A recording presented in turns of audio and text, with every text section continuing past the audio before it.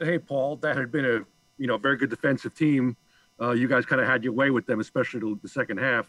Why, what'd you do today to make it work so easily? I mean, we just a pretty good offensive team.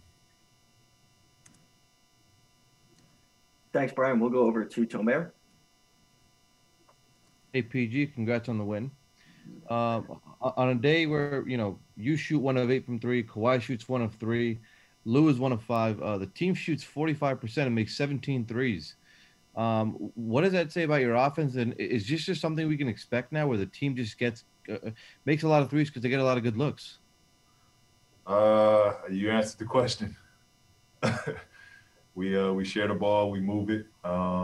We look for the open man. We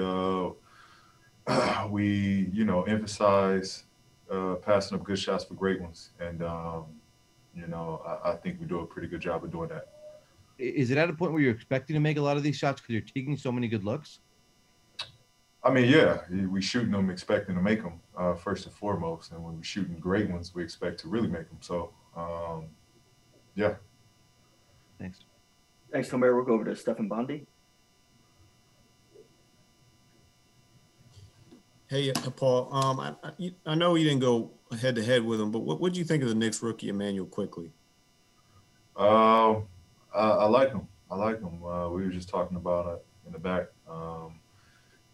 His float game was off the charts for a young guy. He's got a lot of package, and I think what I love the most is a hard quality to find. Is I thought he was fearless. He took some big shots. He stepped up to take big shots, and offensively he was just aggressive. Thanks. Thank you. We'll go over to Farbod. Hey PG, on a game where you're missing two starters in Batum and Beverly, you guys still managed to have every single starter score in double digits. I mean, how proud are you of guys like Reggie and Patrick Patterson, where they can go from not having any playing time to suddenly being legitimate reasons why the team wins the game, combining for 31 points tonight? Yeah, this team steps up. Everyone steps up. Everyone picks up the slack. Next man up mentality on this team. I thought those two were great, and they're always locked in. It's a great quality about this team. Everybody's always locked in, and we try to do everything as possible to make it easy on everybody. Thanks, Farbod. Go over to Miriam.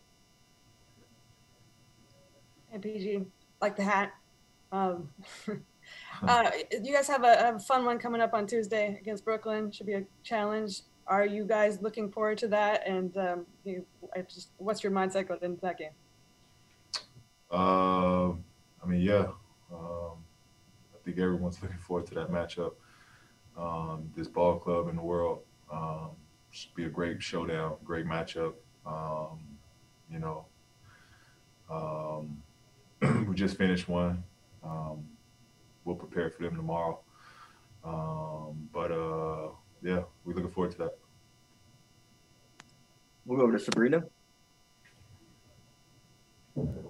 Hey PG, congrats on the win. I know that you guys obviously have a really deep bench of guys who can step up, but in this first game without Nick Batum, what did you notice about his absence on the floor? What did you miss about not having him? Nick just does so much stuff. I think just having another ball handler, having another defender, another floor spacer. Again, he's just all over the place. Offensively and defensively, just does a lot for us. So, we definitely miss his energy more than anything. Because he's the ultimate glue guy to kind of just keep everything together for us. He's just such a valuable player for us. Thanks, Paul. Thanks. We got time for one more. We'll go to Lon Murray. Hey, Paul, congrats on the win today. And also, you made it a point to limit your turnovers. You talked about the high turnovers game being something that you want to decrease, especially as you increase your responsibilities as a facilitator and a playmaker. And today was your first game of the season where you didn't have multiple turnovers. So what was it like to kind of take what the defense was giving you, protect the ball, and still be able to make plays for others? Yeah, I mean, I just told myself I get in trouble a lot, just trying to squeeze passes through, or you know, just not being completely on the same page.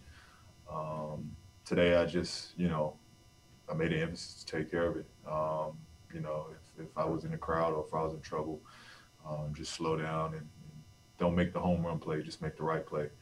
And you know, I just kept it easy tonight or today, and it paid off. Thank you for watching ESPN on YouTube. For live streaming sports and premium content, subscribe to ESPN+.